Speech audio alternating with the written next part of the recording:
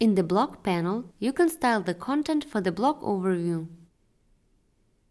You can center the title, meta text, and button. Set the title style, for example, let's set it to H3. The top title margin, let's set it to medium. And the top meta text margin, let's set it to small. There is also an option to limit the content length to a number of characters. This will also add the continue reading button. Let's limit the content to 200 characters. You can set the top content margin, for example, let's set it to medium, and center the content.